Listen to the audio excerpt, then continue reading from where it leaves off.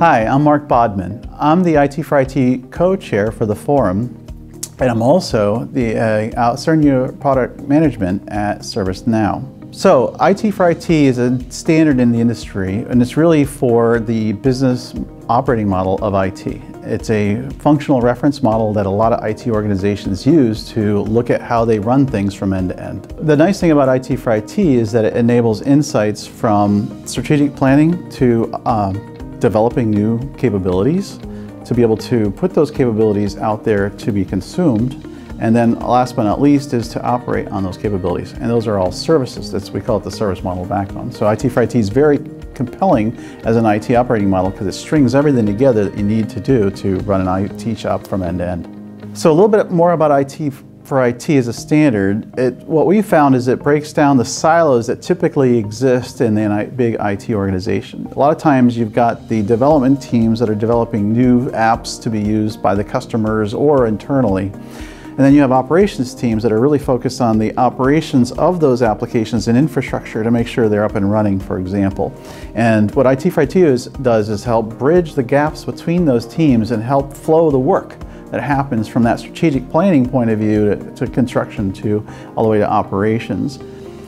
Good thing about IT4IT, it doesn't replace existing standards, it really incorporates them. And what we found in the industry is that you'd have to learn a lot of individual standards from COBIT to PMI and Prince and Agile methodologies and operational methodologies. And it's just too much for one small company especially to learn and put together.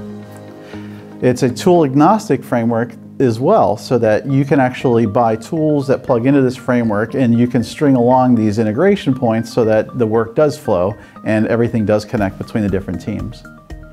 So just like any other business, IT is becoming more part of the business as IT becomes embedded in products.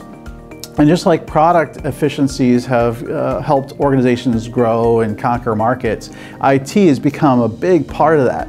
And so the efficiencies in IT, to be able to understand where those gaps are from the work that needs to flow, the redundancies, if you have 10 different solutions that do the same thing in IT, why? You have to question that. And I think the big part of that is to kind of match that model that the business has with the IT systems and the processes that match the business model to deliver outcomes that the business is really looking for. So the great thing about the IT4IT standard and reference architecture is that we found that it's been very useful when organizations are looking at the tooling that it takes to run those IT processes from end to end. In many organizations, they've grown organically and they've either acquired other companies and they brought them together. And if you don't really rationalize on a continuous basis, you start to get these redundancies and disconnects where you have a tool used in isolation for a certain thing, but since it's not integrated anything, the flow of work stops. It gets caught in, and it's really hard to see where that is. What we've been able to find is that using IT4IT, a lot of our customers, the folks that download the standards, they're applying it and rationalizing what those tools do, how they fit, how they integrate, what's the data model behind them. Are they generating the metrics to measure the value of IT?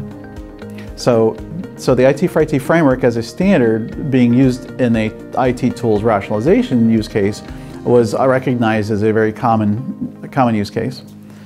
So recently, we just last week published a new guidance document that takes you through how do I take IT4IT as a reference architecture and I rationalize the tools that you're using in IT. And there's a lot of different tips and hints and things that you need to know to make that happen.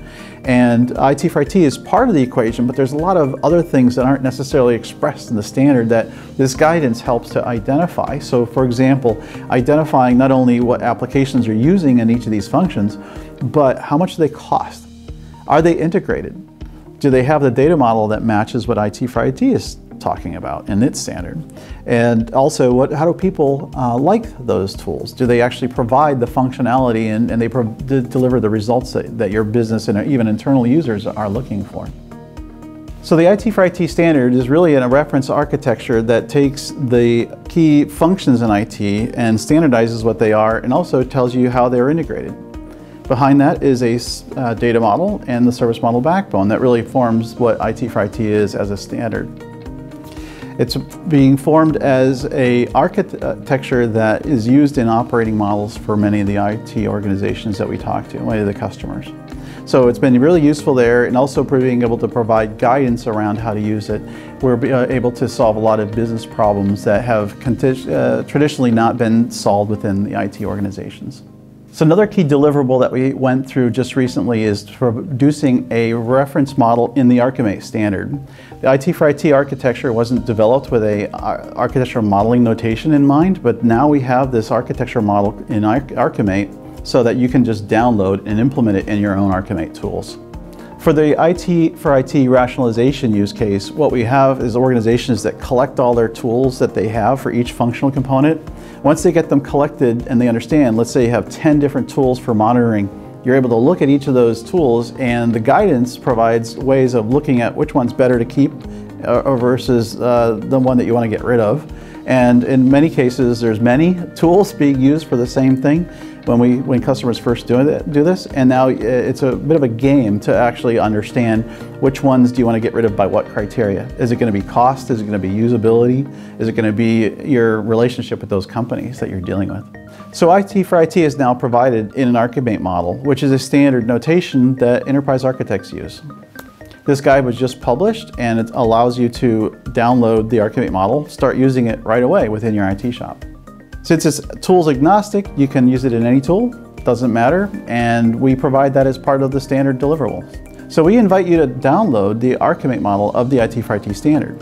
The great thing is you can get that up and running in whatever Archimate compatible tool that you're using.